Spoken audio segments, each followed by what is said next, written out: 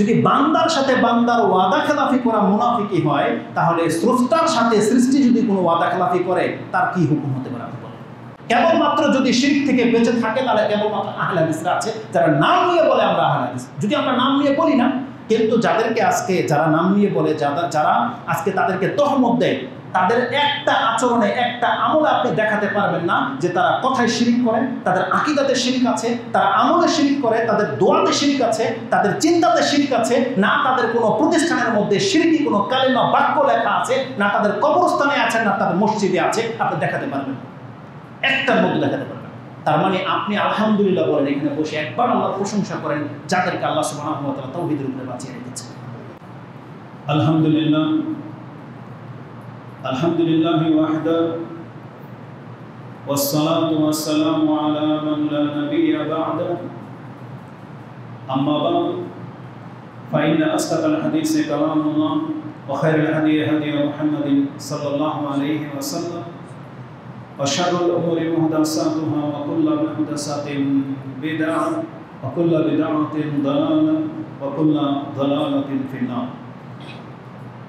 وقال الله تعالى عز وجل بعد أعوذ بالله من الشيطان الرجيم: يا أيها الذين آمنوا أوفوا بالعقود أحلت لكم بهيمة الأنعام إلا ما يتلى عليكم غير محل الصيد وأنتم حرم إن الله يحكم ما يريد. যাবতীয় প্রশংসা আল্লাহ সুবহানাহু ওয়া তাআলা, যিনি তার ওয়াদায় কখনো বরখিলাপ করেন না। যে আল্লাহ সুবহানাহু ওয়া তাআলা তিনি আমাদেরকে গোলাম করে সৃষ্টি করেছেন, কিন্তু আমাদের সাথে ওয়াদা করেছেন আমরা যদি তার প্রতি ঈমান আনি এবং সৎকর্ম করি তাহলে তার বিনিময়ে তিনি আমাদেরকে জান্নাত দেবেন। যে আল্লাহ সুবহানাহু ওয়া তাআলা আমাদের সাথে জান্নাতের ওয়াদা করেছেন, আমরা তার প্রশংসা করি, আমরা বলি আলহামদুলিল্লাহ। সালাতু ওয়াস সালাম প্রিয় নবী মুহাম্মদুর রাসূলুল্লাহ সাল্লাল্লাহু আলাইহি ওয়াসাল্লামের প্রতি, যার সাথে তার মালিক ওয়াদা করেছে কিয়ামতের মাঠে তাকে সন্তুষ্ট করে দেবেন, যার সাথে আল্লাহ সুবহানাহু ওয়া তাআলা ওয়াদা করেছে তার উম্মতের ব্যাপারে তাকে আল্লাহ সন্তুষ্ট করে দেবেন, এবং তিনি ছিলেন এই জমিনে অঙ্গীকার পূরণ করার মধ্যে অটল, যিনি তার সার্বিক জীবনে প্রত্যেকটা ওয়াদাকে তিনি বাস্তবায়ন করেছেন এবং ওই শিক্ষাই আমাদেরকে দিয়েছেন যেন আমরা আমাদের ওয়াদা বা অঙ্গীকারকে পূরণ করি। আমরা তার শানে তার জন্য দোয়া করি, আল্লাহুম্মা সাল্লি আলাইহি আল্লাহুম্মা বারিক আলাইহি। আমার বিষয় আজকে মূলত এমনটাই থাকবে যে আল্লাহ সুবহানাহু ওয়া তাআলার পক্ষ থেকে আমাদেরকে যত আদেশ করেছে তার মধ্যে একটা আদেশ হচ্ছে, আল্লাহ বলেছেন তোমরা তোমাদের অঙ্গীকারকে পুরো করো, তোমাদের যে ওয়াদা রয়েছে, প্রতিশ্রুতি রয়েছে, তোমরা সেটাকে পুরো করো। মূলত এটা কোরআনে আল্লাহ সুবহানাহু ওয়া তাআলার একাধিক জায়গায় বললেও আজকে আমি আপনার কাছে পেশ করব সূরা মাইদার প্রথম আয়াত থেকে, কারণ সূরা মাইদা এই সূরাতে মুমিনদের হালাল হারাম সংক্রান্ত বহু আয়াত নাযিল করেছে। এই মাইদা সম্পর্কে বলা হয়েছে এটা হচ্ছে বড় সূরাগুলোর মধ্যে সব থেকে সর্বশেষ নাযিলকৃত সূরা। ইসলামের যত বিধিবিধান আছে সর্বশেষ বিধিবিধান যেগুলো নাযিল হয়েছে ওই কথাগুলো সূরা মাইদাতে আছে। কেবল একটা আয়াত ছাড়া বাকি পুরো সূরাটাই একেবারে শেষ দিকে নাযিল হয়েছে একসাথে, এমনটাই তাফসীরকারগণ উল্লেখ করেছেন। কেবলমাত্র আল-ইয়াওমা আকমালতু লাকুম দীনাকুম ওয়া আতমামতু আলাইকুম নি'মাতি এই অংশটুকু ছাড়া সূরা মাইদার 3 নম্বরের একটা অংশ মাত্র এটা, যেটা নাযিল হয়েছে হজে আরাফার ময়দানে, সর্বশেষ আয়াত হিসেবে এটা নাযিল হয়েছে আল্লাহর পক্ষ থেকে বিধান হিসেবে। এবং আপনারা এটাও জানেন যে সর্বশেষ সূরা হচ্ছে সূরা আন-নাসর, ইযা জাআ নাসরুল্লাহি ওয়াল ফাতহ, এটা হচ্ছে সবচেয়ে সর্বশেষ সূরা। এটা হচ্ছে ছোট সূরাগুলোর মধ্যে থেকে সর্বশেষ সূরা, কিন্তু বড় সূরাগুলোর মধ্যে থেকে সবচেয়ে সবার শেষে নাযিল হয়েছে এই সূরা মাইদা। এমনকি মুসনাদ আহমদ একটা হাদিস পাবেন যে বলা হয়েছে যে সর্বশেষ সূরা হচ্ছে সূরা মায়েদা এবং সূরা ফাতহ। ওই ফাতহাই হচ্ছে সূরা নাসর। এই ফাতহা বলতে 48 নম্বর যে সূরা, সূরা আল ফাতহ, ওটা নয়। যেমন সূরা নাসরের মধ্যে কি আছে, ইযা জাআ নাসরুল্লাহি ওয়াল ফাতহ, তার এই সূরার একটা নাম হচ্ছে সূরা আল ফাতহ। তা হাদিসের মধ্যে এই শব্দটাও রয়েছে যে সূরা মায়েদা এবং সূরা নাসর এটা সর্বশেষ নাযিলকৃত সূরা। এই হাদিস আপনি তিরমিজিতে পেয়ে যাবেন। আলা কুল্লি হাল, আমি আজকে সূরা মায়েদার তাফসীর তো করব না, তবে ওই প্রথম আয়াতটি হচ্ছে আমার মূল উদ্দেশ্য। এই আয়াতটিকে বাস্তবায়ন করার সময় হচ্ছে এখন, তার যথাযোগ্য সময় হচ্ছে এই সময়গুলোতে যেটা আমরা অতিবাহিত করছি। কেননা এটা হচ্ছে যুলকাদা মাস, তাই নয়? এটা হচ্ছে যুলকাদা। এই মাসটি এবং তার পরের মাস এবং তার পরের মাস যুলহজ এবং হচ্ছে মুহররম, এই মাসগুলোর বৈশিষ্ট্য হচ্ছে এগুলো হচ্ছে হারাম মাসগুলোর একটি। আল্লাহ সুবহানাহু ওয়া তাআলার যে 12 মাস আছে তার মধ্যে মিনহা আরবাআতুন হুরুম, 4টা মাস হচ্ছে সম্মানিত, নিষিদ্ধ বা হারাম মাস। ওই মাসগুলোতে কাফেরদের সাথে যুদ্ধ করা যাবে না, তাদের সাথে চুক্তি হবে আমাদের যে এই মাসগুলোতে আমরা অস্ত্র ধরবো না, এই মাসগুলোতে ওদের কাজ করতে দেওয়া হবে। তো ওই 4টা মাসের একটা মাস হচ্ছে এই যুলকাদা। এবং এই মাসের আরেকটি বৈশিষ্ট্য হচ্ছে কোরআনে আল্লাহ সুবহানাহু ওয়া তাআলা বলছেন আল হাজ্জু আশহুরুম মালুমাত, হজের জানাশোনা কয়েকটি মাস আছে। ইমাম তিরমিজি হাদিস কোট করেছেন যে সেই মাসগুলো হচ্ছে শাওয়াল, জিলকাদা, জিলহজের প্রথম 10 দিন। সাহাবায়ে কেরাম এবং তাবিঈন প্রত্যেকের এটাই তাফসীর যে শাওয়াল, জিলহজের প্রথম 10 দিন হচ্ছে হজের মাস, যেটা আল্লাহ সুবহানাহু ওয়া তাআলা সূরা বাকারাতে উল্লেখ করেছেন। তাহলে এই জিলকাদা মাসের দুইটা বৈশিষ্ট্য, এক হচ্ছে হারাম মাসের একটা মাস এবং হজের মাসের একটা মাস। তৃতীয় যে বৈশিষ্ট্য, যে সময়গুলো আমরা অতিবাহিত করছি, এটা হচ্ছে কুরবানির সময়। মানে এখন থেকে মানুষ কুরবানির পশু কালেকশন করবে, কুরবানির পশুকে প্রস্তুত করবে, প্রিপারেশন নেবে। তাহলে এটা হচ্ছে কুরবানির মৌসুম। এই তিনটা কথাই সূরা মায়েদার প্রথম আয়াত এবং দ্বিতীয় আয়াতে রয়েছে। কি আছে? আল্লাহ সুবহানাহু ওয়া তাআলা বলছেন ইয়া আইয়ুহাল্লাযীনা আমানু আউফু বিল উকুদ উহিল্লাত লাকুম বাহিমাতুল আনআম ইল্লা মা ইউতলা আলাইকুম গায়রা মুহিল্লিস সাইদি ওয়া আনতুম হুরুম। এই তিনটা অংশের মধ্যে আছে। এখানে আল্লাহ সুবহানাহু ওয়া তাআলা বাহিমাতুল আনাম বলে কুরবানির পশুকে বলেছে যে তোমাদের জন্য বাহিমাতুল আনামকে হালাল করা হয়েছে। ইল্লা মা ইউতলা আলাইকুম, তবে কিছু কিছু কারণ আছে যে কারণ ঘটলে তোমার ওই পশু হারাম হয়ে যাবে।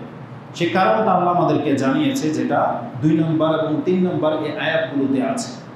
তারপরে আল্লাহ বলছে গায়রা মুহিল্লিস সাইদি ওয়া আনতুম হুরুম, তবে তোমরা যদি ইহরাম অবস্থায় থাকো তখন তোমাদের জন্য শিকার করা হারাম। তার মানে এটা হজের একটা বিষয়, কারণ ইহরাম তো হজই হয়।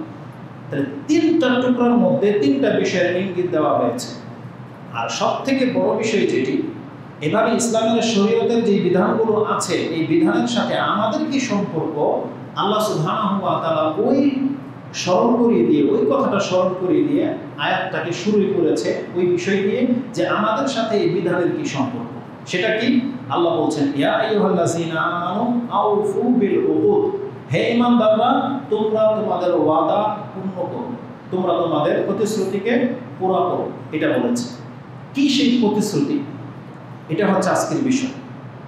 এই আয়াতের সাথে পরবর্তী যে আমলগুলো আছে, কুরবানি, হজ, এর সাথে অনেক গভীর সম্পর্ক আছে, যেটা ইনশাআল্লাহুল আজিজ আমরা যখন আলোচনা করব তখন বোঝা যাবে। ইসলামের বিধিবিধানগুলো এবং এই আয়াতের যথার্থ হক ওই ব্যক্তি আদায় করতে পারবে যেই ব্যক্তি এই নিদা, আল্লাহ যে একটা সম্বোধন করেছে আপনাকে আমাকে, এই আয়াতটাকে শুরু করেছে যেই শব্দ দিয়ে, যে জুমলা দিয়ে, এটা এমন একটা জুমলা, যদি কোনো ব্যক্তি এই জুমলার মূল্যায়ন করতে পারে, এই আহ্বানকে যথার্থ কদর করতে পারে, তার এই আহ্বানের পরে আল্লাহর পক্ষ থেকে যা বলা হয়েছে সেই ব্যক্তি এর যথাযোগ্য মর্যাদা বুঝতে পারে। সেটা কি? আল্লাহ বলছেন ইয়া আইয়ুহাল্লাযীনা আমানু। আল্লাহ সুবহানাহু ওয়া তাআলা কোরআনের মধ্যে বেশ কিছু আয়াতে এইভাবে আমাদেরকে ডেকেছে ইয়া আইয়ুহাল্লাযীনা আমানু। ইয়া আইয়ুহাল্লাযীনা আমানু, এই শব্দটুকু যেই ব্যক্তি এর গুরুত্ব বুঝবে, সে বুঝবে যে তার পরে আল্লাহ কি বলেছে ওটার গুরুত্ব কত। এরপরে যা কিছু বলা হোক না কেন ওটা বোঝার আগে আপনাকে এটার মূল্যায়ন করতে হবে আল্লাহ আপনাকে ইয়া আইয়ুহাল্লাযীনা আমানু বলেছে এর মানে কি, এটা আপনাকে বুঝতে হবে। এই সম্পর্কে এর মর্যাদা সম্পর্কে বহু কথা আছে, আজকে হয়তো পুরোটা কভার করা যাবে না, তবে আপনাদের উচিত হবে আজকে বাসায় যেয়ে ইয়া আইয়ুহাল্লাযীনা আমানু নিয়ে স্টাডি করা, জানা। আপনি শুরু করবেন সূরা বাকারা থেকে, কারণ কোরআনে আল্লাহ সুবহানাহু ওয়া তাআলার অসংখ্য আয়াতের মধ্যে ইয়া আইয়ুহাল্লাযীনা আমানু আছে। আর তাফসীরকারগণের একটা নীতিমালা হচ্ছে কোরআনের মধ্যে সর্বপ্রথম যে শব্দটা আসবে নতুন শব্দ, ওই শব্দ কোরআনের যত জায়গায় থাকুক না কেন এর তাফসীর আপনি ওই প্রথমবারই পেয়ে যাবেন। যেহেতু ইয়া আইয়ুহাল্লাযীনা আমানু কোরআনে প্রায় 89টি আয়াতে আছে, 89 89টি আয়াতে ইয়া আইয়ুহাল্লাযীনা আমানু শব্দটা রয়েছে। তাহলে ইয়া আইয়ুহাল্লাযীনা আমানুর তাফসীর আপনি সবচেয়ে বেশি কোথায় পাবেন? যখন সর্বপ্রথম যে আয়াতে ব্যবহার হয়েছে সেই আয়াতের মধ্যে আপনি পেয়ে যাবেন। তো ইয়া আইয়ুহাল্লাযীনা আমানু কোরআনের 89 আয়াতে থাকা সত্ত্বেও এটার সর্বপ্রথম আয়াত হচ্ছে সূরা বাকারার 104 নম্বর আয়াত। সূরা বাকারার 104 নম্বর আয়াত, ওই আয়াতের মধ্যে কি আপনি ডিটেইলস পেয়ে যাবেন যে আল্লাহ সুবহানাহু ওয়া তাআলা যে আমাদেরকে ইয়া আইয়ুহাল্লাযীনা আমানু, হে মুমিনরা, হে বিশ্বাসী যারা আমার প্রতি ঈমান এনেছো, এই কথা বলে সম্বোধন করেছে, এটা কতটা মর্যাদাপূর্ণ, এটা কতটা গুরুত্ব রাখে আপনার কাছে, আপনি ডিটেইলস সেখানে পেয়ে যাবেন। আসলে দুই একটা আমি আপনাকে দেখাই। এই আয়াতের তাফসীর ইমাম ইবনে কাসির রাহিমাহুল্লাহ তিনি কয়েকটি আসার কিছু উক্তি এখানে কোট করেছেন। তার একটি উক্তি হচ্ছে তিনি ইবনে আবি হাতিম থেকে একটা আসার কোট করেছেন। ইবনে আবি হাতিম তিনি বলছেন যে আন্না রাজুলান আতা আব্দুল ইবনে মাসউদ, একজন ব্যক্তি আব্দুল ইবনে মাসউদের কাছে এসে বলছে আহিদ আলাই, আমার জন্য কিছু গুরুত্বপূর্ণ নসিহত করুন বা ওয়াদা, কিছু অঙ্গীকারপূর্ণ কথা বলুন যেটাকে আমি আমার জীবনে বাস্তবায়ন করব। যখন এইভাবে তার কাছ থেকে কোনো উপদেশ চেয়েছে তখন তিনি বলছেন ইজা সামিআতা আল্লাহু ইয়াকুল ইয়া আইয়ুহাল্লাযীনা আমানু, যখনই তোমার কানে এই শব্দটা আসবে যে আল্লাহর পক্ষ থেকে বলা হয়েছে বা কোরআনে যেখানে বলা হয়েছে ইয়া আইয়ুহাল্লাযীনা আমানু, ইজা সামিআতা আল্লাহু ইয়াকুল, আল্লাহ তো আপনার কাছে বলবে না, আল্লাহ বলে দিয়েছে কোরআনে, আর ওটা আপনার কানে কখন আসবে? যখন আপনার ইমাম সাহেব কোনো একজন কারি বা আপনি যখন তেলাওয়াত করবেন তখনই আপনি শুনতে পাবেন আপনার কানে যেখানে আল্লাহ আপনাকে আমাকে ডেকেছে কি বলে, ইয়া আইয়ুহাল্লাযীনা আমানু। তিনি বলছেন যেখানে তুমি পাবে যে আল্লাহ তোমাকে বলছে ইয়া আইয়ুহাল্লাযীনা আমানু ফারিহা সামআক, তুমি তোমার কানকে সজাগ করে দেবে। এটা একটা আরবি ভাষার একটা শব্দ আরেহা, তার মানে হচ্ছে আমরা আমাদের ভাষায় বলি যে কান সজাগ করে শুনি, বলি কিনা আমরা যখন আমাদের বাচ্চা বা অধীনস্থকে বলি এই কান খারাপ করে শুনি, কি বলা হয়? কান খারাপ করে শুনতে। কান তো খারাপ হয় না, এটার উদ্দেশ্য কি? মনোযোগ দিয়ে শোনা, অন্য সমস্ত কাজ ছেড়ে দিতে হবে, থেমে যান আপনি, থেমে গিয়ে আপনি অন্তরটাকে লাগিয়ে দেন যে এখন কিছু বলতে যাচ্ছে আপনাকে, যেই কথাটা বলা হবে ওই কথাটা শোনার জন্য আপনি রেডি হয়ে যান, অন্তরকে উপস্থিত করেন, সমস্ত ব্যস্ততা ছেড়ে দেন। কেন? তিনি বলছেন ফাইন্নাহু খায়রুন ইয়ামুরু বিহি আও শাররুন ইয়ানহা আন, কারণ এই কথার পরে তোমাকে যা বলা হবে হয় একটা উত্তম কিছুর আদেশ করা হবে অথবা এমন মন্দ কিছু যা থেকে তোমাকে নিষেধ করা হবে। তার মানে সূক্ষ্ম চিন্তা তাদের দেখেন কোরআনের যেখানে রয়েছে ইয়া আইয়ুহাল্লাযীনা আমানু, আব্দুল ইবনে মাসউদ বলছেন তুমি তোমার কানকে খাড়া করে শোনো, সেই আয়াতগুলো খুব গভীরভাবে লক্ষ্য করো, দেখতে পাবা তুমি হয় আল্লাহ এমন কিছুর আদেশ করেছে যেটা তোমার জন্য বহু কল্যাণকর, অথবা এমন কিছু থেকে তোমাকে নিষেধ করা হয়েছে যেটা তোমার জন্য অনেক ক্ষতিকর, মন্দ। তাদের এই চিন্তা ভাবনা, দৃষ্টিশক্তি এতটা সূক্ষ্ম, সুবহানাল্লাহ। যদি আপনি কোরআনের এই 89টি আয়াত পড়েন তাহলে দেখতে পাবেন তারা হুবহু মিল পাবেন। তারা এইভাবে কোরআন নিয়ে চিন্তা ভাবনা করতো, এইভাবে তাদের স্টাইল ছিল, এইভাবে তারা ফিল করতো কোরআনকে। এই 89টি আয়াত, সুবহানাল্লাহ, এই সূরা মাইদার মধ্যে শুরুটি আয়াত আছে ইয়া আইয়ুহাল্লাযীনা আমানু বলে আল্লাহ আমাদেরকে সম্বোধন করেছে। সূরা বাকারাতে 11টি আয়াত আছে, সূরা আলে ইমরানে 7টি আয়াত আছে, সূরা নিসাতে 9টি আয়াত আছে, আর সূরা মাইদাতে বললাম 16টি আয়াত আছে, সূরা তাওবাতে 9টি আয়াত আছে, সম্ভবত 9টি অথবা 7টি আয়াত আছে, সূরা আহজাবের মধ্যে প্রায় 6টি, 5 থেকে 6টি আয়াত আছে, সূরা মুহাম্মদের মধ্যে 2টা 3টা আছে, সূরা সাফের মধ্যে একটা আছে, সূরা হুজরাতের মধ্যে 2টা আছে। এইভাবে 89টি আয়াত কোরআনের মধ্যে আছে, সব থেকে বেশি আছে সূরা মাইদায়, এবং তারপরে আছে সূরা বাকারা। সূরা বাকারার 11টা আয়াত তো আমার মনে আছে যে কি বিষয়ে আছে, বাকিগুলো কত ওইভাবে ডিটেইলস বলা যাবে না। দুইটা আমি আপনাকে দেখাই যে আব্দুল্লাহ ইবনে মাসউদ রাদিয়াল্লাহু তাআলা আনহুর দৃষ্টিভঙ্গিটা কি। তবে আমি যেটা দেখতে পেয়েছি, হয়তো কিছু কিছু আয়াত আপনি পাবেন যেখানে সরাসরি আদেশ নাই, সরাসরি নিষেধ নাই, কিন্তু ইয়া আইয়ুহাল্লাযীনা আমানু বলে এমন একটা তথ্য আপনাকে দেয়া হয়েছে, আল্লাহর উদ্দেশ্য হচ্ছে ওই কাজটা তুমি করো, এটা তোমার জন্য কল্যাণকর। মানে আদেশের উদ্দেশ্য হয়েছে অথবা নিষেধ করা হয়েছে, দেখো এটা ইহুদি নাসারারা করছে, তুমি কিন্তু এটা করো না। যেমন কোরআন আল্লাহ সুবহানাহু ওয়া তাআলা বলছেন, ইয়া আইয়ুহাল্লাযীনা আমানু তাকুল্লাহা ওয়াল তানজুর নাফসুম মা কাদ্দামাত লিগাদ। এটা সূরা হাশরে আছে, প্রায় 18 নম্বর আয়াতে সম্ভবত। আল্লাহ এখানে কি বলেছে যে ইয়া আইয়ুহাল্লাযীনা আমানু তাকুল্লাহ, একটা তো আদেশ হচ্ছে আল্লাহকে ভয় করো। যদি আমরা এটা ছেড়ে দিই, কারণ কোরআনের একাধিক জায়গায় আছে ইত্তাকুল্লাহ, কি বলছেন, ওয়াল তানজুর নাফসুম মা কাদ্দামাত লিগাদ, তুমি দেখো যে তুমি আগে কি পাঠিয়েছো। এখানে কিছু করার আদেশ তো নাই, কিন্তু আপনাকে আল্লাহ সুবহানাহু ওয়া তাআলা সজাগ করে দিচ্ছে যে তুমি পরকাল নিয়ে চিন্তাশীল হও, তুমি এত বিগত বছরে যে কাজগুলো করেছো দেখো আল্লাহর কাছে তুমি কি প্রেরণ করেছো। এবং আল্লাহ সুবহানাহু ওয়া তাআলা সূরা মাইদাতে বলেছে, ইয়া আইয়ুহাল্লাযীনা আমানু, হে ঈমানদাররা, তোমরা যদি তোমাদের দিন থেকে সরে যাও তাহলে আমি এমন জাতিকে আনবো যাদেরকে আমি আল্লাহ ভালোবাসি এবং তারা আমাকে ভালোবাসে। সূরা তাওবাতে সম্ভবত এই আয়াতটা আছে যে আমি তাদেরকে ভালোবাসি এবং তারা আমাকে ভালোবাসে, এমন ব্যক্তিদেরকে আমি নিয়ে আসবো। তাহলে এখানে কি উদ্দেশ্য হয়েছে? আমাদেরকে তো কোনো আদেশ করা হয়নি, নিষেধ করা হয়নি, বরং আমাদেরকে বলছে তাহলে তুমি আল্লাহর বিরুদ্ধাচরণ করো না, তুমি কাফিরদের মতো হয়েও না যে তোমাকে সরিয়ে দিয়ে আল্লাহ অন্য জাতিকে তোমার স্থলাভিষিক্ত করে দেবে। এটাই আল্লাহর উদ্দেশ্য। আল্লাহ সুবহানাহু ওয়া তাআলা যতগুলো আয়াত বলেছে, আপনি তাতে আপনার জন্য কল্যাণকর অবশ্যই কিছু পাবেন। যেমন দেখেন সূরা বাকারাতে এই 11টি আয়াতের মধ্যে কি আছে, আয়াতগুলো যদি আপনি গণেন তাহলে দেখতে পাবেন সূরা বাকারার 104 নম্বর আয়াতে আছে, 153 নম্বর আয়াতে আছে, 172 নম্বর আয়াতে আছে, 178 নম্বর আয়াতে আছে, 208 নম্বর আয়াতে আছে, 254 নম্বর আয়াতে আছে, 264 নম্বর আয়াতে আছে, 272 নম্বর আয়াতে আছে, 78 নম্বর আয়াতে আছে এবং 282 নম্বর আয়াতে আছে। এই আয়াতগুলোতে আপনি পাবেন সবচেয়ে ইম্পর্টেন্ট যে আয়াতগুলো, তার মধ্যে থেকে আল্লাহ বলেছেন, ইয়া আইয়ুহাল্লাযীনা আমানু কুতিবা আলাইকুমুল কিসাস, হে ঈমানদাররা, আমি তোমাদের উপরে কিসাসকে ফরজ করে দিয়েছি, তোমরা কিসাস গ্রহণ করো। তারপরে আল্লাহ বলছেন, ওয়ালাকুম ফিল কিসাসি হায়াতুন ইয়া উলিল আলবাব, এই জন্য তোমাদের উপর ফরজ করেছি, কিসাস নেওয়ার মধ্যে তোমাদের প্রাণ রয়েছে। তার মানে তোমরা বাঁচতে পারবে যদি কিসাস গ্রহণ করো।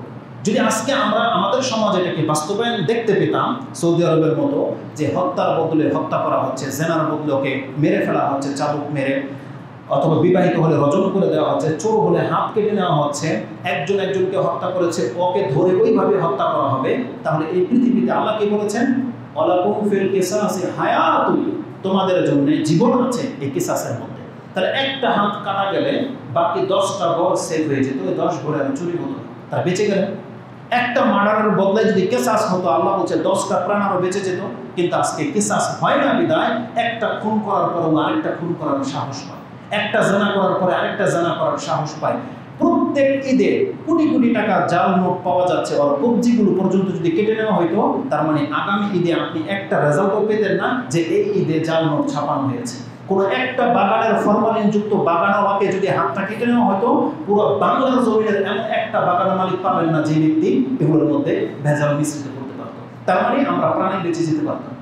আপনি এমন একটা কোম্পানি পাবেন না যে কোম্পানিকে যদি ভেজাল ঔষধ, ভেজাল প্রোডাক্ট নিয়ে ধরতে পারে, একবারে প্রকাশ্যে তার হাতটাকে কেটে নেওয়া হইতো, তারপরে দেখতেন বাকি সমস্ত কোম্পানিগুলো সুযোগ হয়ে যেত, আপনি আমি ভালো কিছু পেতাম। আল্লাহ বলছেন, ওয়ালাকুম ফিল কিসাসি হায়াতুন ইয়া উলিল আলবাব। আজকে আমরা বলছি কেন? ইসলামের এই আদেশগুলো বাস্তবায়ন করা হচ্ছে। আল্লাহ সুবহানাহু ওয়া তাআলা কি বলেছেন, ইয়া আইয়ুহাল্লাযীনা আমানু কুতিবা আলাইকুমুস সিয়াম, আল্লাহ বলেছেন, ইয়া আইয়ুহাল্লাযীনা আমানু উদখুলু ফিস সিলমি কাফা ওয়া লা তাত্তাবিউ খুতুওয়াতি শাইতান, যেটা আল্লাহ সুবহানাহু ওয়া তাআলা সূরা বাকারার 208 নম্বর আয়াতে বলেছেন।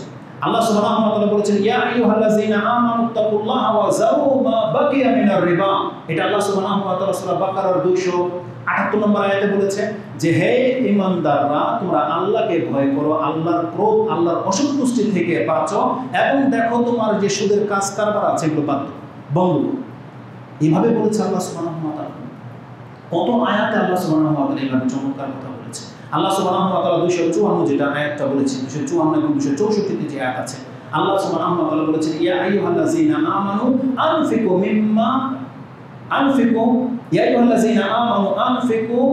মিম্মা রাযাকনাকুম মিন ক্বাবলি আইয়াতিয়াকুম ইয়াউমুন লা বাইউন ফি, যেটা আয়াতুল কুরসির একটা আয়াত আগে আল্লাহ কি বলেছেন, হে ঈমানদাররা তোমাদেরকে যে রিজিক দিয়েছি তা থেকে তুমি ব্যয় করো সেই দিন আসার আগে, যেই দিন কোনো বিক্রি চলবে না, যেই দিন তোমার পাপের বদলে কোনো বেচা কেনা হবে না, সেই দিনটা আসার আগেই তুমি দান করো আল্লাহর কাছে।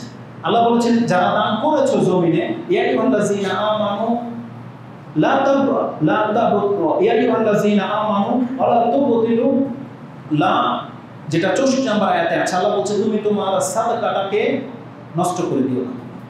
কি বলে? বিল মান্নি ওয়াল আযা, তুমি কাউকে দান করেছো, উপকার করেছো, তোমার সেই দান উপকারটাকে তুমি মানুষকে খোঁটা দিয়ে নিন্দা করে দিয়ে তোমার সেই সওয়াবটাকে তুমি ধ্বংস করে দিও না। এইভাবে আল্লাহ সুবহানাহু ওয়া তাআলা প্রত্যেকটা আয়াতে আদেশ করেছে। আর যে আয়াতগুলো দিয়ে প্রত্যেক জুমায় আপনাকে আমাকে ডাকা হয়, কি বলা হয়? প্রত্যেকটা খুতবার মধ্যে রাসূল সাল্লাল্লাহু আলাইহি ওয়াসাল্লাম বলতেন ইয়া আইয়ুহাল্লাযীনা আমানুত্তাকুল্লাহা হাক্কা তুকাত, তোমরা আল্লাহকে ভয় করো যথার্থ ভয়। ওয়ালা তামুতুন্না ইল্লা ওয়া আনতুম মুসলিমুন, তোমরা প্রকৃত অর্থে মুসলিম না হয়ে কিন্তু মৃত্যুবরণ করো না। এটা কত বড় উপকারী কথা। সূরা আহজাবের ঠিক সেম আয়াতে আছে ইয়া আইয়ুহাল্লাযীনা আমানুত্তাকুল্লাহা ওয়া কুলু কাওলান সাদীদা, আল্লাহকে ভয় করো এবং সব সময় সঠিক ন্যায্য কথা বলো, তাহলে কি হবে? ইউসলিহু লাকুম আমালাকুম, আল্লাহ তোমাদের আমলগুলোকে শুধরে দিবে। কত চমৎকার কথা বলেন আল্লাহ সুবহানাহু ওয়া তাআলা। তার মানে প্রত্যেকটা আয়াত, এই 89টি আয়াত যদি আপনি ফলো করেন, তার মানে এর মধ্যে আপনার নাজাত আছে, এর মধ্যে আপনার মর্যাদা আছে। প্রত্যেকটা আয়াত ফলো করার জন্য, প্রত্যেকটা আয়াত নিজের জীবনে বাস্তবায়ন আপনাকে করতেই হবে। কারণ এই আয়াতগুলো স্পেশালভাবে, খাসভাবে আল্লাহ তার সাথে যেই ব্যক্তির চুক্তি হয়েছে, আল্লাহ তাকে বলেছে তুমি আমার এই ওয়াদাটাকে পুরা করো। এটা আল্লাহ পৃথিবীর অন্য কোনো মানুষকে বলেনি। যেই ব্যক্তি বলবে আল্লাহ তোমার সাথে আমি ওয়াদাবদ্ধ, আমি তোমার কাছে আত্মসমর্পণ করলাম, যেইভাবে তুমি যা বলবে আমি মেনে নেব, আমি তা করব, এই যে ওয়াদা যেই ব্যক্তি করেছে আল্লাহর সাথে, যেই ব্যক্তি প্রতিশ্রুতি দিয়েছে আল্লাহকে, আল্লাহ বলছেন ইয়া আইয়ুহাল্লাযীনা আমানু আউফু বিল উকুদ, তুমি তোমার আল্লাহর সাথে যে বন্ধন এটাকে অটুট রাখো। যে অঙ্গীকার তুমি করেছো আল্লাহর সাথে, তুমি এটাকে অটুট রাখো। ইনশাআল্লাহ তাফসীরে এই কথাগুলো আসবে। তো কোরআনের যেখানে আল্লাহ সুবহানাহু ওয়া তাআলা বলেছেন ইয়া আইয়ুহাল্লাযীনা আমানু, আপনি একটা আয়াতকে ইগনোর করতে পারেন না। দেখবেন আল্লাহ সুবহানাহু ওয়া তাআলা কত চমৎকারভাবে বলেছে। সূরা মুহাম্মদ আল্লাহ বলেছে ইয়া আইয়ুহাল্লাযীনা আমানু আতিউল্লাহা ওয়া আতিউর রাসূলা ওয়া লা তুবতিলু আমালাকুম, তোমরা আল্লাহ এবং তার রাসূলের ইতাআত করো, দেখো তোমাদের আমলগুলোকে কিন্তু নষ্ট করে দিও না। আল্লাহ সুবহানাহু ওয়া তাআলা সূরা তাহরিমে কি বলেছে? ইয়া আইয়ুহাল্লাযীনা আমানু কু আনফুসাকুম ওয়া আহলিকুম নার, হে ঈমানওয়ালারা তোমরা তোমার নিজেকে এবং তোমার পরিবারকে জাহান্নামের আগুন থেকে বাঁচাও। তারপরে একটা আয়াত পরে আল্লাহ বলছেন ইয়া আইয়ুহাল্লাযীনা আমানু তুবু ইলাল্লাহি তাওবাতান নাসুহা, হে ঈমানওয়ালারা তোমরা আল্লাহর কাছে খালেস তওবা করো, যেভাবে খালেসভাবে একজন ব্যক্তি তওবা করে থাকে। এই উপদেশ বাণীগুলো আপনি কোরআন থেকে 89টি আয়াত বললাম, আপনি প্রত্যেকটি আয়াত আপনাকে ফলো করতে হবে, তার ইলম অর্জন করতে হবে এবং এগুলোকে আপনার জীবনে বাস্তবায়ন করতে হবে। কারণ প্রত্যেকটা আয়াত আমাদের উপরে ফরজ, আর এগুলো হচ্ছে আল্লাহর সাথে চুক্তি। আমাদের যে চুক্তিগুলো হয়েছে এগুলো পালন করার মাধ্যমে কেবল সেটা পুরা হবে। তো আল্লাহ সুবহানাহু ওয়া তাআলা এইভাবে আমাদেরকে ডেকে বলেছেন। তারপরেই আল্লাহ সুবহানাহু ওয়া তাআলা আমাদেরকে আদেশ করেছেন, যেমন একটা আদেশ এই আয়াতের মধ্যে আছে সূরা মাইদায়। আল্লাহ কি বলেছেন? হে ঈমানওয়ালারা আউফু বিল উকুদ, তোমার সাথে আল্লাহর যে অঙ্গীকার চুক্তি হয়েছে সেটা পুরো করো। আউফু বিল উকুদ, এখন এই শব্দটার মধ্যে আসেন আল্লাহ কি বলেছে? আউফু হচ্ছে ওফা থেকে, ওফা মানে হচ্ছে পূর্ণ করা। কোরআনের বহু আয়াতের ব্যবহার হয়েছে একেবারে পূর্ণ করতে হবে। যেইভাবে আপনার সাথে ওয়াদা হবে আল্লাহর ওই ওয়াদাটাকে পূর্ণ করতে হবে। যেমন কোরআনে আল্লাহ সুবহানাহু ওয়া তাআলা বলছেন সূরা আলে ইমরান 25 নম্বর আয়াতের মধ্যে 3 নম্বর সূরার 25 নম্বর আয়াতে আল্লাহ সুবহানাহু ওয়া তাআলা বলছেন ফাকাইফা ইযা জামা'নাকুম লিয়াউমিল লা রাইবা ফি ওয়া উফিয়াত কুল্লু নাফসিন মা কাসাবাত ওয়া হুম লা ইউজলামুন। একবার ভাবো তো সেই দিনটা কেমন হবে? ফাকাইফা ইযা জামা'নাকুম লিয়াউমিল লা রাইবা ফি, সেই দিনটা কেমন হবে যখন তাদেরকে জমা করা হবে এবং প্রত্যেকটা ব্যক্তি যা কিছু অর্জন করেছে আমি তাকে 100% একেবারে পরিপূর্ণ তাকে যাজা দেব। এবং তার উপরে জুলুম করা হবে না। তাই এখানে উফিয়াত আছে, উফিয়াত মানে পূর্ণ মাত্রায় তাকে দেওয়া হবে। ঠিক সেম একটা আয়াত আল্লাহ সুবহানাহু ওয়া তাআলা সূরা বাকারার 281 নম্বর আয়াতে উল্লেখ করেছেন। 280 অথবা 81, তাতে কি আছে? 81, 281 নম্বর আয়াতে আল্লাহ বলছে, ওয়াত্তাকু ইয়াওমান তুরজাউনা ফীহি ইলাল্লাহ, তোমরা সেই দিনটাকে ভয় করো যেই দিন তোমাদেরকে আল্লাহর কাছে নিয়ে যাওয়া হবে। ওয়াত্তাকু ইয়াওমান তুরজাউনা ফীহি ইলাল্লাহ সুম্মা তুওয়াফা কুল্লু নাফসিন মা কাসাবাত ওয়া হুম লা ইউযলামুন। আল্লাহ বলেন তারপরে কি হবে? তোমরা এই জমিনে যে যা কিছু করেছো তার একবারে পুরো মাত্রায় তার বদলা তাকে দেওয়া হবে। এটা আল্লাহ সুবহানাহু ওয়া তাআলা 281 নম্বর আয়াতে বলেছেন। তার মানে যারা পাপ করেছে তাদের জন্য যেমন এটা ভয়ের কথা, কিন্তু যারা সৎ কাজ করছেন এটা তাদের জন্য অনেক বড় একটা সুসংবাদ, বড় একটা সুসংবাদ। কেমন সুসংবাদ? তার মানে আপনি পড়তে বসতে কোথায় কি ভালো কাজ করেছেন, কোথায় সুবহানাল্লাহ আলহামদুলিল্লাহ আল্লাহু আকবার কতবার বলেছেন, আপনার জ্ঞান নেই, আপনি ভুলে গেছেন। কিন্তু আল্লাহ সুবহানাহু ওয়া তাআলা বলছেন আহসাহুম ওয়া নাসু, তারা ভুলে গেছে কিন্তু আল্লাহ বলছেন আমি সব পুঙ্খানুপুঙ্খভাবে লিখে রাখছি। যে পাপ করেছে সেও ভুলে গেছে, যে ব্যক্তি আল্লাহর জিকির করেছে সুবহানাল্লাহ আলহামদুলিল্লাহ আল্লাহু আকবার করেছে, কে কতবার করেছেন ভুলে গেছেন, কত টাকা দান করেছেন ভুলে গেছেন। আল্লাহ বলছেন আহসান, কিন্তু আমি প্রত্যেকটাকে গুনে গুনে নোট করে রেখেছি। আর আল্লাহ কি বলেছেন? আর আমি তোমাকে পরিপূর্ণ বদলায় কাল কিয়ামতের দিন চুকিয়ে দেব, তুমি যা নেকি করেছো আর যা পাপ করেছো। সূরা নাজমে আল্লাহ সুবহানাহু ওয়া তাআলা চমৎকার ভাবে বলেছে ওয়া আল্লাইসা লিল ইনসানি ইল্লা মা সাআ, আল্লাহ বলেন একজন ব্যক্তিকে কিছুই পাবে না। ওয়া আল্লাইসা লিল ইনসান, মানুষের জন্য আমি কিচ্ছু রাখিনি ইল্লা মা সাআ, তবে সে যা করেছে তার বদলা পাবে। ওয়ান নাস সায়াহু সাউফা ইউরা, আর খুব শীঘ্রই তার কর্ম তাকে দেখানো হবে। সুম্মা ইউজাজাহুল জাযাউ আওফা, এটা হচ্ছে বিষয়। আল্লাহ বলছেন সুম্মা ইউজাজাহুল জাযাআ আল আওফা, আমি তাকে তার জাযা পূর্ণ মাত্রা একেবারে 100% পুরো করে দেব। আল্লাহ সুবহানাহু ওয়া তাআলা বলছেন তার মানে ওফা এটা হচ্ছে পূর্ণ করা, পরিপূর্ণ করা। এই পৃথিবীতে যারা আল্লাহ সুবহানাহু ওয়া তাআলার সমস্ত ওয়াদাকে পূর্ণ করেছেন তার মধ্যে একজন ব্যক্তি হচ্ছেন ইব্রাহিম আলাইহিস সালাম। এই সূরা নাজমের এই আয়াতগুলো একটা দুইটা আয়াতে আপনি 35 থেকে পড়েন 36 37 নম্বর আয়াতে এই কথাগুলো বলেছে। আল্লাহ সুবহানাহু ওয়া তাআলা বলছেন আল্লাহ ইউনাব্বা বিমা ফি সুহুফি মূসা, তোমাদের কাছে এই কথাগুলো যেগুলো বললাম এগুলো যে মূসা আলাইহিস সালামের কিতাবে সুহুফাতে লেখা ছিল তোমরা কি জানো না? সুহুফি ইব্রাহিম ওয়া ইব্রাহিম আল্লাযী ওয়াফা, আল্লাহ বলছেন আর ইব্রাহিমের সুহুফার মধ্যে লেখা ছিল তিনি এমন এক ব্যক্তি ওয়াফা, তিনি তার রবের প্রত্যেকটা ওয়াদাকে পুরো করেছেন। ইব্রাহিম আলাইহিস সালাম এমন একজন ব্যক্তি। তো ওয়াফা হচ্ছে পূর্ণ করা। আল্লাহ আমাদেরকে কি বলেছেন? হে মুমিন তুমি পূর্ণ করো, কি করো? উকুদ, ইয়া আইয়ুহাল্লাযীনা আমানু আউফু বিল উকুদ। এই উকুদের তাফসীর কি আছে? উকুদ হচ্ছে আকদুনের বহুবচন। আকদ হচ্ছে গিরা, বন্ধনকে বোঝায়। যেমন বিবাহের আকদ বলে না, আকদে নিকাহ, ওখান থেকে হচ্ছে আকীদা। গিরাকে গিরা এই জন্য বলে, গিরা আমরা কেন লাগাই? বন্ধন।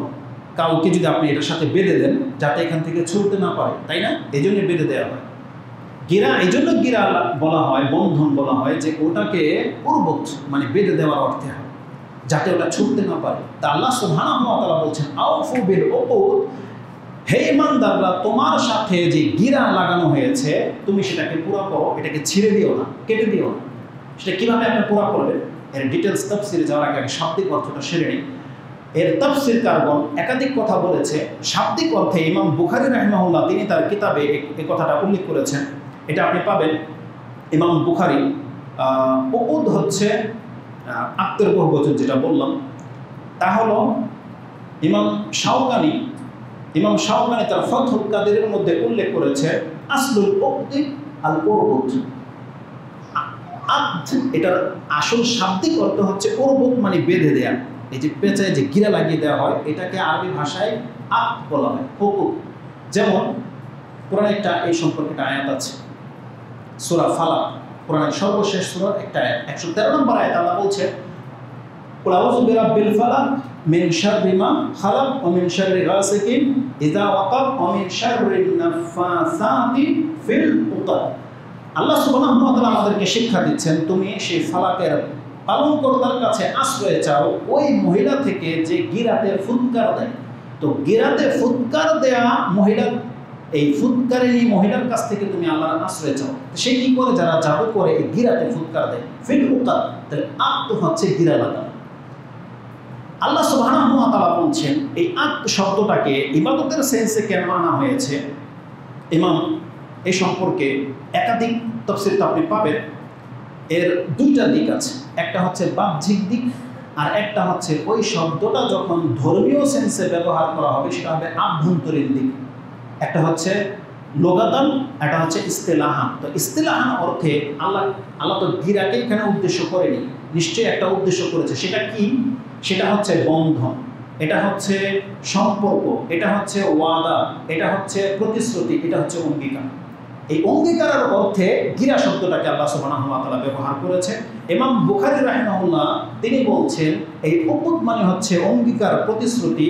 তিনি এই কথাটার তাফসীর করেছেন তার ৭২ নম্বর অধ্যায় কিতাবুজ যাবাহ ওয়া সাইদ, যেটা আপনি কুরবানি এবং শিকারের অধ্যায় আছে ৭২ নম্বর অধ্যায়, তাতে পাবেন। ইমাম বুখারী রাহিমাহুল্লাহ তিনি আব্দুল ইবনে আব্বাস রাদিয়াল্লাহু তাআলা আনহুমার তাফসীর গ্রহণ করেছেন এবং তিনি বলছেন ওয়াকালা ইবনু আব্বাস আল উকুদ ইয়ানি আল উহুদ। যতগুলো কথা বলছি এগুলো প্রত্যেকটা একটা উদ্দেশ্য আছে, যেটা সময় সাথ দেবে না, এজন্য আজকে শুধু ভূমিকাতে ছেড়ে দেব। নেক্সট এর গুরুত্ব সম্পর্কে আমি আপনাকে বলবো, আমি শর্ট করে দিচ্ছি। ইমাম ইবনে কাসির রাহিমাহুল্লাহ সেম তাফসীর নিয়ে এসেছেন যে আল্লাহ বলেছে ইয়া আইয়ুহাল্লাযীনা আমানু আউফু বিল উকুদ, তুমি গিরাকে রক্ষা করো, পূর্ণ করো। তার মানে হচ্ছে তুমি তোমার ওয়াদাকে পূর্ণ করো। কারণ আল উকুদ মানে হচ্ছে আল উহুদ আহাদা, যেটা আছে না আল্লাহর সাথে যে ওয়াদা রয়েছে, এই ওয়াদাকে আল্লাহ পুরা করতে বলেছে। কোরআনের একাধিক আয়াতে এই ওয়াদা সম্পর্কে রয়েছে। উহুদ মানে যে ওয়াদা অঙ্গীকার হয়, এটাও হাদিসে ব্যবহার হয়েছে একাধিক হাদিসে। একটা হাদিস স্মরণ করিয়ে দিই আপনাদের। এই মসজিদে আলোচনা হয়েছিল জিসরে জাহান্নাম, পুলসিরাতের যে কূপ, জাহান্নামের কূপ, সেই হাদিসের লম্বা একটা হাদিস নিয়ে আলোচনা করা হয়েছিল। তাতে রাসূলুল্লাহ সাল্লাল্লাহু আলাইহি ওয়াসাল্লাম বলছেন সর্বশেষ যেই ব্যক্তিটা জাহান্নামের আগুন থেকে উঠে আসবে, সর্বশেষ জান্নাতে যাবে, তার দৃশ্যটা রাসূল সাল্লাল্লাহু আলাইহি ওয়াসাল্লাম পেশ করেছে যে সে হামাগুড়ি দিয়ে উঠবে এবং সে আল্লাহর কাছে বলবে ইয়া রাব্বি কাররিবনি ইলা বাবিল জান্নাহ, আল্লাহ তুমি আমাকে জান্নাতের দরজা পর্যন্ত পৌঁছে দাও, আমি তোমার কাছ থেকে আর কিছু চাইবো না। তুমি যখন জাহান্নামের আগুন থেকে আমাকে উঠিয়েছো, জাহান্নামের আগুন থেকে দূরে সরিয়েছো, আমাকে যদি জান্নাতের দরজা দেখা যায়, আল্লাহ আমি ভিতরে ঢুকতে চাইবো না, আমাকে জান্নাতের দরজার মধ্যে দাঁড় করিয়ে দাও। তখন আল্লাহ সুবহানাহু ওয়া তাআলা ওই ব্যক্তিকে এই শব্দটা ব্যবহার করবে, যেটা ইমাম বুখারী বলছেন ফায়াকুল, তখন তাকে বলা হবে আলাইসা কাদ জামতা আল্লাহ তাসআলানি গায়রা, তুমি কি আমার সাথে ওয়াদা করনি? এখানে জামতা শব্দে আছে যে তুমি কি আমার সাথে প্রতিশ্রুতি গ্রহণ করনি যে তুমি আমার কাছ থেকে আর কিছু চাইবে না। ওই কথাটা ইমাম মুসলিম যখন কোট করেছে তিনি ওখানে জামতা বলেনি, উহুদ শব্দটা এনেছে। তিনি বলছেন তাকে বলা হবে আলাইসা কাদ আতাইতা উহুদাকা ওয়া মাওয়াসিকাকা, তুমি কি আমার সাথে তোমার অঙ্গীকার এবং তোমার দৃঢ়তার কথা আমাকে তুমি বলনি যে আল্লাহ জান্নাতের দরজার সামনে আমাকে দাঁড় করিয়ে দেন, আমি আর কিছু চাইব না। তাহলে এখানে উহুদ শব্দটা আছে, যেটা আমি আপনার কাছে কোট করলাম, যেটা ইমাম মুসলিম তার ইমানের অধ্যায় ৩৪০ নম্বরে কোট করেছেন এবং ইমাম বুখারী রাহিমাহুল্লাহ তিনি তার কিতাবুর রিকাব ৮১ নম্বর অধ্যায়ের ১২ নম্বর পর্বের মধ্যে উল্লেখ করেছেন। হাদিস হচ্ছে ৬৫৭৩। তাতে তিনি বলছেন আল্লাহ তখন সেই ব্যক্তি যখন বারবার আল্লাহর কাছে চাইতে থাকবে, তখন আরেকবার আল্লাহ তার কাছ থেকে ওয়াদা নেবে জান্নাতের দরজা পর্যন্ত পৌঁছে দেওয়ার জন্য। আল্লাহ তার কাছ থেকে কি ওয়াদা নেবে? ফায়ুতিল্লাহা মিন উহুদিন ওয়া মাওয়াসিকিন, তখন আল্লাহ তাকে অঙ্গীকার করাবে, তাকে শপথ করাবে, তারপরে তাকে নিয়ে জান্নাতের দরজার কাছে দাঁড় করিয়ে দেওয়া হবে। তাহলে এখানে অঙ্গীকার, উহুদ মানে হচ্ছে অঙ্গীকার, চুক্তি, ওয়াদাকে বোঝানো হয়েছে। আর ওই আয়াতের মধ্যে আব্দুল ইবনে আব্বাস কি তাফসীর করছেন যে আল্লাহ বলছেন আউফু বিল উকুদ ইয়ানি আউফু বিল উহুদ, আল্লাহ বলছেন হে ঈমানদাররা তোমরা প্রত্যেকে ওয়াদাকে পূর্ণ করো, চুক্তিকে পূর্ণ করো, তোমার প্রতিশ্রুতি, তোমার অঙ্গীকারকে তুমি পুরো করো। খবরদার তুমি প্রতিশ্রুতি ভঙ্গ করো না, তুমি তোমার ওয়াদাকে নষ্ট করো না, ওয়াদা খিলাফি করবে না। এটা হচ্ছে সার কথা। ট্রান্সলেটে চলে আসলাম। এখন আমি আপনাকে বোঝাবো যে এই টপিকসটা আজকে আমি কেন বেছে নিয়েছি আপনাদের কাছে।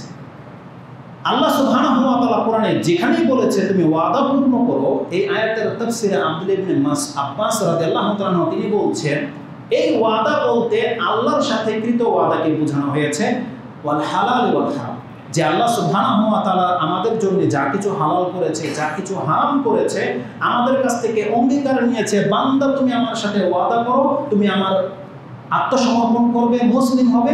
আর মুসলিম তুমি এই কথাগুলো মেনে নিয়ে মুসলিম হবে, এগুলো হচ্ছে হালাল, এগুলো হচ্ছে হারাম, তুমি কিন্তু হারামে যেতে পারবে না। এই হালালের মধ্যে থাকবে। যেই ব্যক্তি আল্লাহর সাথে এই অঙ্গীকার করেছে সে হচ্ছে মুসলিম। এটা অঙ্গীকার নামা সিগনেচার করার পরেই কিন্তু সে ইসলাম গ্রহণ করেছে। রাসূল সাল্লাল্লাহু আলাইহি হায়াতে বলেন না যে বায়াত গ্রহণ করেছে। কিসের বায়াত? ইসলামের বায়াত। কোরআনে আল্লাহ সুবহানাহু ওয়া তাআলা মুমতাহিনার মধ্যে উল্লেখ করেছে যে কোনো সতী নারী যখন আপনার কাছে ওয়াদা করতে আসবে, ইসলাম গ্রহণ করতে আসবে, তার কাছ থেকে আপনি অঙ্গীকার করবেন কি? আল্লাহ তুশরিকু বিল্লাহি শাইআন, খবরদার আল্লাহর সাথে শিরক করতে পারবেন না। এটা প্রথম ওয়াদা। দ্বিতীয় ওয়াদা, চুরি করতে পারবেন না। তৃতীয় ওয়াদা, জিনা করতে পারবে না। চতুর্থ ওয়াদা, কোনো সৎ মহিলাকে অপবাদ দিতে পারবে না, কারো সম্পদ চুরি করতে পারবে না। আরেক সাহাবী ওয়াদা কি নিচ্ছেন যে আমি ইসলাম গ্রহণ করেছি রাসূল সাল্লাল্লাহু আলাইহি হাতে, যে আমি প্রত্যেকটা মুসলমানের জন্য কল্যাণকর হব, আমি কোনো মুসলিমের অকল্যাণ করব না। এটা ওয়াদা করেছে। তার মানে ইসলামের প্রত্যেকটা ওয়াদা আমরা কিন্তু ওয়াদা করেছি। যদিও আমাদের মধ্যে আমরা যেহেতু বাপদাদার সূত্রে ইসলাম পেয়ে গেছি, আমাদেরকে ওয়াদা করাইতে হয় নাই, কিন্তু জেনে নেন আমরা প্রত্যেকে ওয়াদা করত। আমরা প্রত্যেকে কিন্তু ওয়াদা করত। আমি সেই ওয়াদার দিকে আপনাকে নিয়ে যাব। যদি সময় যেভাবে আমি সাজিয়েছি ওইভাবে বলতে গেলে কভার হবে না সময়, আমি আপনাকে শর্ট করে দিচ্ছি। তাহলে আব্দুল ইবনে আব্বাস রাদিয়াল্লাহু তাআলা বলছেন, আল্লাহ বলছেন বান্দা তুমি প্রতিশ্রুতিকে পুরো করো। এই প্রতিশ্রুতি কোন প্রতিশ্রুতি? একটা ডাইরেক্ট আমি আমার মূল বিষয় দিকে চলে আসি। একাধিক প্রতিশ্রুতির কথা এই আয়াতের তাফসীরে গিয়ে আপনি পাবেন। আমরা যখন বক্তব্য করি বা কেউ কাউকে যখন উপদেশ দেয়, তখন দেখবেন সে তার অধীনস্থ, সে তার কর্মচারী, সে তার ভাই, সে তার কলিগ বা বন্ধুকে উপদেশ দেয়। সেটা কি দেয়? যে দেখো, কারোটা মেরে খেও না, যার সাথে যে ওয়াদা করেছো, চুক্তি, ব্যবসার ক্ষেত্রে ওয়াদা পুরো করার কথা বলে, লেনদেন, টাকা পয়সা লেনদেন করেছে, এখানে যেহেতু দুনিয়াবি ব্যাপার, সব ক্ষেত্রে আমরা দুনিয়াবি ব্যাপারে তাদেরকে বলি ওয়াদা পুরো করো। এই ওয়াদা খেলাফি করা কিন্তু ভালো না। আর আমরা একটা কমন হাদিস তো সবাই জানি যে দেখো, ওয়াদা খেলাফি করা কাদের কাজ? বলেন, মুনাফিকদের কাজ। এটা সবাই জানেন, মাশাআল্লাহ। ওয়াদা খেলাফি করা কাদের কাজ? মুনাফিকদের কাজ। কিন্তু আপনার লাইফে কত ওয়াদা আপনি ভঙ্গ করেছেন, কিন্তু আপনাকে মুনাফিক ফিল হয় না। কেন ফিল হয় না? কারণ অন্যকে দোষারোপ করাটা সহজ, কিন্তু নিজের দিকে আনাটা এটা খুব টাফ। তো এই জন্যে আমরা যখন কাউকে উপদেশ দিই, এই হাদিসটা খুব ভালো করে আমরা বলি বা তাদেরকে জানাই যে ওয়াদা খেলাফি করা কাদের কাজ? মুনাফিকের কাজ। এই ওয়াদা কোন ওয়াদা? আপনি কাউকে কিছু দিবেন বা লেনদেন, ঋণ নিছেন, ঋণ পুরো করেন নাই, কোন একটা সম্পদ নিছেন, কোন একটা বেচা কিনা হয়েছে, বিয়ে শাদীর হোক, তখন ওয়াদা যেগুলো হয়েছে এখন সব খিলাফ করতেছে, তখন বলতেছে এটা কিন্তু মুনাফিক কাজ। যদি বান্দার সাথে বান্দার ওয়াদা খেলাফি করা মুনাফিকি হয়, তাহলে স্রষ্টার সাথে সৃষ্টি যদি কোনো ওয়াদা খেলাফি করে, তার কি হুকুম হতে পারে আপনি বলেন? এটা হচ্ছে আমার উদ্দেশ্য বলা। আজকে আমরা যখন আপনার সাথে একটা ছোট্ট একটা চুক্তিকে যদি লঙ্ঘন করার কারণে আপনি মুনাফিক বলতে পারেন, ভাবতে পারেন যে লোকটা মুনাফিকের চরিত্র আছে, তাহলে আপনি আপনার রবের সাথে যে কতগুলো ওয়াদাকে খেলাফ করেছেন, আপনার হুকুমটা কি হবে? এই জমিন থেকে আপনাকে বিচার করে যেতে হবে।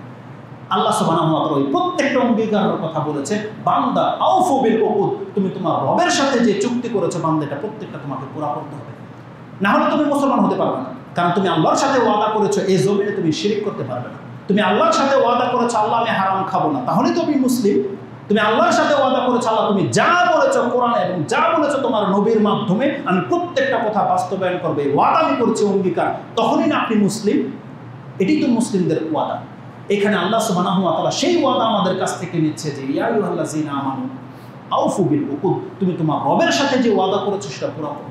আসলে মূল ওয়াদা থেকে আমরা শুরু করি, যেটা আজকে বলেছি, শুধু আজকে ভূমিকাতে ছেড়ে দেব। মূল ওয়াদাটা কি ছিল আমাদের সাথে? আল্লাহ সুবহানাহু ওয়া তাআলা এই দুনিয়াতে যেমন আল্লাহ আমাদেরকে জানিয়েছে, কিন্তু মূল কার্যক্রমটা হয়েছিল আলমে আরওয়াহ, রূহের জগতে। রাসূল সাল্লাল্লাহু আলাইহি ওয়াসাল্লাম বলছেন, এমনকি কোরআনে আল্লাহ সুবহানাহু ওয়া তাআলা বলেছেন যে তোমাদের কাছ থেকে আমি সবাইকে জড়ো করে দিয়ে একদিন তোমাদের কাছ থেকে অঙ্গীকার নিয়েছিলাম।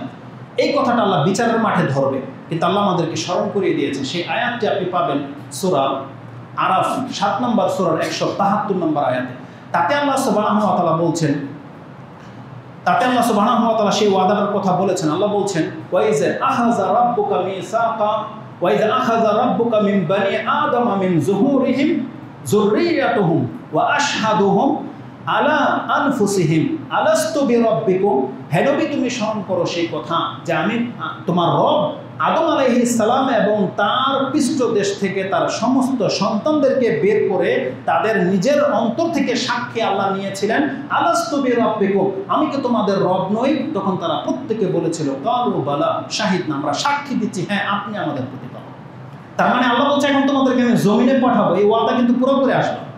আল্লাহ আমাদেরকে কিন্তু তারপরে জমিনে পাঠিয়েছে। কিন্তু আজকে দেখেন এই ওয়াদা কেবলমাত্র আহলে সুন্নাহ ওয়াল জামাত তাওহীদবাদীরাই পুরা করছে। তারা আল্লাহর সাথে কোনো অবস্থাতে শিরক করে না। বাকি এদের সংখ্যা বাদ দিয়ে পৃথিবীতে কোনো একটা ব্যক্তিও, সে মুসলমান বলেন, কাফের বলেন, শিয়া বলেন, কাদিয়ানি বলেন, অন্য যে কোনো ধর্মের লোক বলেন, কেউ আল্লাহর এই ওয়াদাটাকে পুরা করেনি। তারা শিরক করেছে। কেবলমাত্র যদি শিরক থেকে বেঁচে থাকে তাহলে কেবলমাত্র আহলে হাদিসরা আছে, যারা নাম নিয়ে বলে আমরা আহলে হাদিস। যদি আমরা নাম নিয়ে বলি না, কিন্তু যাদেরকে আজকে যারা নাম নিয়ে বলে, যারা আজকে তাদেরকে তহমত দেয়, তাদের একটা আচরণে একটা আমলে আপনি দেখাতে পারবেন না যে তারা কথায় শিরিক করে, তাদের আকীদাতে শিরিক আছে, তারা আমলে শিরিক করে, তাদের দোয়াতে শিরিক আছে, তাদের চিন্তাতে শিরিক আছে, না তাদের কোনো প্রতিষ্ঠানের মধ্যে শিরকি কোনো কালিমা বাক্য লেখা আছে, না তাদের কবরস্থানে আছে, না তাদের মসজিদে আছে, আপনি দেখাতে পারবেন, একটার মধ্যে দেখাতে পারবেন। তার মানে আপনি আলহামদুলিল্লাহ বলেন, এখানে বসে একবার আল্লাহর প্রশংসা করেন যাদেরকে আল্লাহ সুবহানাহু ওয়া তাআলা তাওহীদের উপরে বাঁচিয়ে রেখেছেন।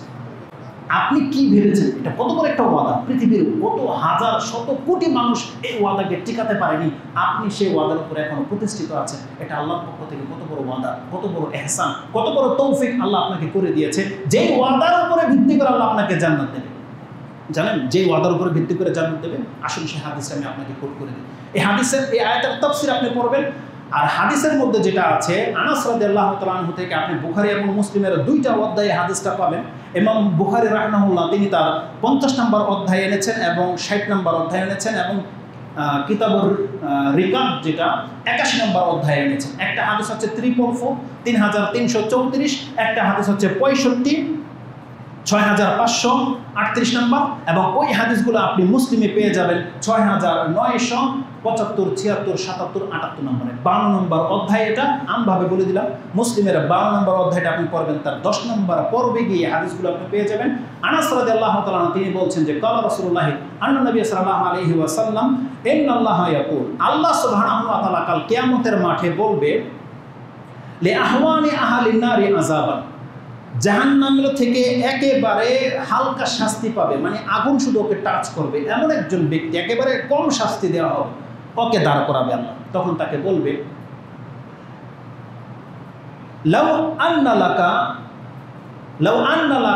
মা ফিল আরদি মিসলা, বা আর অন্য বর্ণনায় আছে লাউ আন্না লাকা মা ফিল আরদি মিন শাই, আরেক বর্ণনায় আছে ওমা ফিহা, এবং এই পৃথিবীতে যা কিছু আছে আজকে যদি তুমি এটার মালিক হইতা, আল্লাহ বলেনি যে তুমি আছো বা কিছু, বলছে যদি ওগুলোর তুমি মালিক হইতা, আকুনতা তাফতাদিয়াবি, এই জাহান্নামের এই শাস্তিটুকু থেকে বাঁচার জন্য কি তুমি সব দিতা?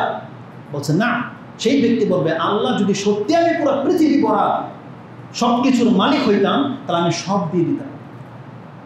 আরেকটা বর্ণনায় আছে যার পরের হাদিসটাই, ওটা মুসলিমে কোট করেছেন এবং বুখারী কোট করেছেন, যে একজন কাফের আল্লাহ কথাই বলবে, কাফেরকে বলবে লাউ আন্না লাকা মা ফিল আরদি যাহাবান, পুরো পৃথিবীটা যদি স্বর্ণের হতো আর স্বর্ণের পুরো পৃথিবীর মালিক তুমি, আকুনতা মুক্তাদিয়ান বি আও তাফতাদিয়াবি, তুমি কি এখান থেকে বাঁচতে চাইতা? তাতে কি আছে আকুনতা তাফতাদিয়াবি, আজকে এগুলো সব দিয়ে জাহান্নামের আগুন থেকে বাঁচার জন্য চেষ্টা করতা? সে বলবে না, হ্যাঁ অবশ্যই আল্লাহ আমি অঙ্গীকার করছি, আমি তাই করতাম। যদি আমার স্বর্ণ ভরা মাঠ থাকতো, পুরো পৃথিবীটা আমি মালিক হইতাম, আমি আজকে আপনার জন্য সব কিছু দিয়ে দিতাম এই জাহান্নামের আগুন থেকে বাঁচার জন্য।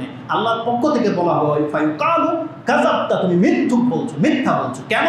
কারণ কাদ সুইলা আইসারা মিন যালিকা, তোমার কাছে দুনিয়াতে এর চাইতেও সামান্য কিছু চাওয়া হয়েছে, তোমার কাছ থেকে আমি আল্লাহ খুব সামান্য কিছু চেয়েছিলাম। আরেকটা বর্ণনা রয়েছে যে তোমার কাছে ফি সুলবে আদামা আল্লাহ তুশরিকা বিশাই, কি অল্প কিছু চেয়েছিলাম। আরে একটা পৃথিবী ভরা স্মরণের মালিক হওয়া ব্যক্তি তার সব কিছু দান করে দেওয়া এটা সহজ, নাকি একমাত্র বলা আশহাদু আল্লা ইলাহা ইল্লাল্লাহ, কোনটা বলা সহজ? তার মানে আশহাদু আল্লা ইলাহা ইল্লাল্লাহ এটা বলাটা তার সহজ ছিল, ওই গায়রুল্লাহর কাছে সেজদা না করাটা তার বেঁচে থাকাটা সহজ ছিল, আল্লাহর কাছে চাওয়াটা তার সহজ ছিল। আল্লাহ বলছেন আমি প্রত্যেকটা বান্দার কাছে এই ওয়াদা নিয়েছিলাম, দেখো আমার এই বান্দা থাইকো, তুমি আমার সাথে শিরিক করবে না, আমার ওয়াদাটাকে পুরা করো। এটা কতটা সহজ ছিল বান্দা। আজকে আযাব দেখে নেওয়ার পরে তুই বলছিস যে পুরা পৃথিবী মালিক হয়ে গেল, দান করে দিবে। এটা তো মিথ্যা ছাড়া কিছুই না। তার মানে আমি কি বোঝাতে চেয়েছি, যে ওয়াদার উপরে আমি টিকে আছি, আল্লাহ বলছেন এই ওয়াদাটা যেই ব্যক্তি পুরা করে দিতে পারবে সেই ব্যক্তির জন্য জান্নাত রয়েছে, সেই ব্যক্তির জন্য জান্নাত রয়েছে। আল্লাহ সুবহানাহু ওয়া তাআলার জন্য আল্লাহর সাথে যে ওয়াদা আমরা করেছি যে আল্লাহ তোমার সাথে আমরা কাউকে শিরিক করব না, আল্লাহ তুমি আমাদেরকে এই ওয়াদার উপরে কায়েম থাকার তৌফিক দান করো। আল্লাহ কোনো অবস্থাতে যেন আমরা তোমার বান্দা থেকে অন্য কারো মুখাপেক্ষী না হই। আল্লাহ আমরা যেন তোমারই বান্দা হয়ে পৃথিবী থেকে বিদায় হতে পারি এবং শয়তান যেন আমাদেরকে শিরিক করাতে না পারে। ওয়াজুনুবনি ওয়া বানিয়া আন না'বুদাল আসনাম। আল্লাহ আমরা তোমার কাছে দোয়া করছি আমাদেরকে এবং আমাদের সন্তানদেরকে আল্লাহ তুমি পুতুল পূজা থেকে বাঁচিয়ে রাখো। আল্লাহ তুমি আমাদেরকে শিরক করা থেকে বাঁচিয়ে রাখো। আল্লাহ গায়রুল্লাহর ধন্য ধরা থেকে, তাগুতের গোলামি থেকে তুমি আমাদেরকে মুক্ত করে দাও এবং তুমি আমাদের ঈমানকে কবুল করো, যেমন তুমি আমাদেরকে ডেকেছো ইয়া আইয়ুহাল্লাযিনা আমানু। আল্লাহ কিয়ামতের মাঠে তুমি আমাদেরকে ঈমানদার হিসেবে গ্রহণ করো, আমাদেরকে মুশরিক মুনাফিক কাফেরদের খাতায় অন্তর্ভুক্ত করে দিও। সুবহানা রাব্বিকা রাব্বিল ইজ্জাতি আম্মা ইয়াসিফুন ওয়া সালামুন আলাল মুরসালিন আলহামদুলিল্লাহি রাব্বিল আলামিন। আলহামদুলিল্লাহি রাব্বিল আলামিন। আসসালাতু ওয়াসসালামু আলা আশরাফিল আম্বিয়া ওয়াল মুরসালিন নবিয়িনা মুহাম্মাদিন ওয়া আলা আলিহি ওয়া সাহবিহি আজমাইন ওয়া বা'দ। একটা পয়েন্ট যেটা আজকের ভূমিকাতে সারবো সেটা হচ্ছে সৃষ্টির সাথে স্রষ্টার যে চুক্তি। ইনশাআল্লাহ এখান থেকে আমরা নেক্সট খুতবায় সেটা আমি আপনাকে বলবো এর গুরুত্ব কত এবং এই সম্পর্কে মুহাম্মদ সাল্লাল্লাহু আলাইহি ওয়াসাল্লাম তার ভূমিকাটা কী ছিল এবং সাহাবায়ে কেরামরা কীভাবে আল্লাহর সাথে ওয়াদা যে পুরা করেছে সেই দিকগুলো আমরা উল্লেখ করব।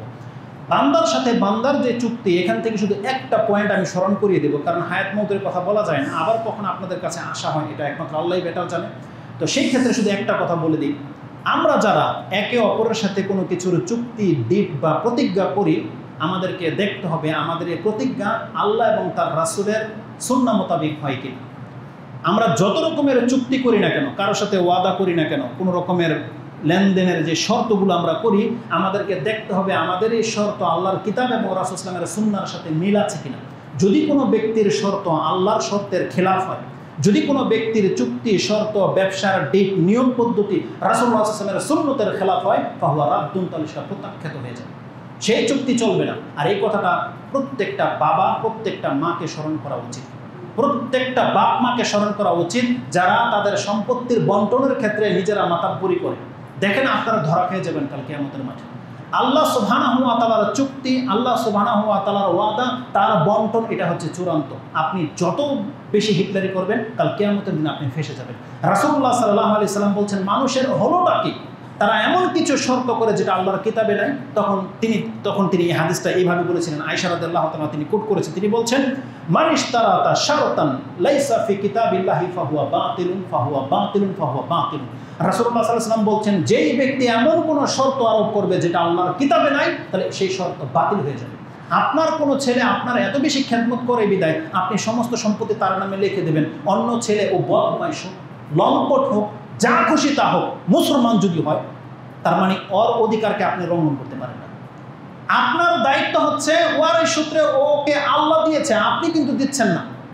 আমি যদি মারা যাই আমার সম্পত্তি এটাকে আমি দেব, আল্লাহ দিয়েছে, কে কতটা পাবে এটা কে নির্ধারণ করেছে, আল্লাহ দিয়েছে। ও ফাসেক হওয়ার পরেও আল্লাহ ওকে বলছে যে ও এতটাই পাবে। আমাদের সমাজে হয়তো ছেলেদের হককে নষ্ট করা হয় না, কিন্তু মেয়েদের হককে অবশ্যই নষ্ট করা হয়। বাবা নসিহত করে যায় তোর বোনকে কিছু দিয়ে দিস, আপনার এই শর্ত হচ্ছে বাতিল। রাসূলুল্লাহ সাল্লাল্লাহু আলাইহি ওয়াসাল্লাম বলছেন ওয়াইনিশতারাতা মিয়াতা শারতান, যদি সে 100টা শর্তও করে ফাহুয়া বাতিলুন, কারণ শারতুল্লাহি আহাক্কু ওয়া আওসাকু, আল্লাহর শর্তই হচ্ছে সঠিক এবং চূড়ান্ত। স্পষ্ট ভাষায় বলে দিয়েছে। এটা শুধু আপনার জমি বন্টনের ভাগ নয়, এই হাদিসটা আপনি মুসলিমে পাবেন, বুখারীতে পাবেন। ইমাম বুখারী রাহমাহুল্লাহ 50 নম্বর অধ্যায় কিতাবুল মাকাতিবে উল্লেখ করেছেন 2560, আপনারা দেখে নেবেন। আমি যেটা বোঝাতে চাচ্ছি আপনাকে যে সেটা হচ্ছে যে কোনো, আমরা অনেক সময় এই ব্যাংকিং সিস্টেমের যেই থিওরি আমরা পেশ করি, ব্যবসা বাণিজ্য নিজেরা যেই রকমের কাগজ কলমে বিভিন্ন পদ্ধতি লিখে নেন, দেখেন আপনারা অংশীদার ব্যবসার ক্ষেত্রে, বিয়ে শাদীর ক্ষেত্রে এমন কোনো চুক্তি করবেন না যেই চুক্তিটা আল্লাহ এবং তার রাসূলের খেলাফ। তার মানে সেই চুক্তি যদি করেন, তার মানে যারা এটা জানবে তারা কোনোদিন এই চুক্তি পুরা করবে না। এই ওয়াদা পুরা করতে আল্লাহ বলেনি যেটা আল্লাহ এবং তার কিতাবের খেলাফ। যেটা আল্লাহ কিতাব এবং মুহাম্মদ সাল্লাল্লাহু আলাইহি ওয়াসাল্লামের সুন্নাহ মোতাবেক আছে, এই চুক্তি আপনার বিপক্ষে গেলেও এটাকে পুরো করতে আল্লাহ বলেছে। এটা হচ্ছে ঈমানদার দাবি। কারণ আল্লাহ বলছেন তুমি যদি মুমিন হও আউফু বিল উকুদ, তাহলে আল্লাহর এই প্রতিশ্রুতিকে তুমি পুরো করো। আল্লাহ সুবহানাহু ওয়া তাআলা যেন আমাদেরকে বোঝার এবং সে অনুযায়ী আমল করার তৌফিক দান করে। ইনশাআল্লাহ বাকি কথাগুলো আমরা নেক্সট খুতবা থেকে ধারাবাহিকভাবে আপনাদের কাছে পেশ করব। নাজির ভাই গুরুংগড় থেকে ৫,০০০ টাকা দান করেছেন। হ্যাঁ, এক বোন ৩,০০০ টাকা দান করেছেন। আরেক ভাই তার মৃত মায়ের জন্য ১,০০০ টাকা দান করেছেন, তার জন্য দোয়া চেয়েছেন। এইভাবে যারা এই মসজিদে একটা ইটার কণার টাকাও দান করেছেন, আল্লাহ সুবহানাহু ওয়া তাআলার কাছে আমরা খালেসভাবে দোয়া করি, আল্লাহ তুমি তাদের দানকে কবুল করে নাও। এবং যারা এখানে এসে সালাত আদায় করবে, যাদের মাধ্যমে এই জায়গা হয়েছে, যারা এখানে বক্তব্য দিতে আসে, যারা এখানে ইমামতি করছে, এবং যে সমস্ত মুসাল্লিরা আল্লাহ তোমার এই ঘরের নিচে আসবে, কাল কিয়ামতের দিন আল্লাহ তুমি আমাদেরকে তোমার আরশের ছায়ার নিচে দান করে দিও, এবং আমাদেরকে বিশেষ রহমত দিয়ে তুমি ঘিরে নাও, এবং আমাদের ইবাদতকে আল্লাহ তুমি কবুল করো, আমাদের অন্তরে তুমি খুলুসিয়াত দান করো, এবং তোমার হয়ে যেন আমরা ইবাদত করতে পারি। আল্লাহ আমাদের অন্তরকে ওইভাবে তুমি পবিত্র করে দাও। এবং এই বাকি যে কাজগুলো আছে, খুব শীঘ্রই দোতলার কাজ চালু হবে, আল্লাহ তুমি তোমার কিছু বান্দাকে নিযুক্ত করে দাও, যাদের সাহায্যে খুব দ্রুত যেন দোতলার কাজটা হয়ে যায়। এবং যদি সম্ভবপর হয়, কিছু এসি তো আগেও ছিল, বাকিটা পুরা করার জন্য এটা আপনাদের দায়িত্ব। একজন একজন করে এক একটা দায়িত্ব নিয়ে নেন, তাহলে বাকিদের উপরে প্রেশার হবে না। কারণ এখানে আপনারাই সালাত আদায় করবেন। আল্লাহ সুবহানাহু ওয়া তাআলা আপনাদের অন্তরকে প্রশস্ত করে দেখ, এবং বাইরে থেকে ওই সমস্ত ভাইদেরকে যাদেরকে আল্লাহ সচ্ছল করেছে, আল্লাহ সুবহানাহু ওয়া তাআলা এই মসজিদের লিঙ্কটা তাদের পর্যন্ত পৌঁছে দেখ, যারা হয়তো বিভিন্ন জায়গায় আলফাল জায়গায় হয়তো খরচ করে দান করে, তারা যেন অন্তত একটা সঠিক একটা সহি ঘরে যেন অন্তত পক্ষে দান করতে পারে, এবং তাদের দানগুলো যেন আল্লাহ কবুল করে। আমরা আল্লাহ সুবহানাহু ওয়া তাআলার কাছে সর্বদা এই দোয়াই করব।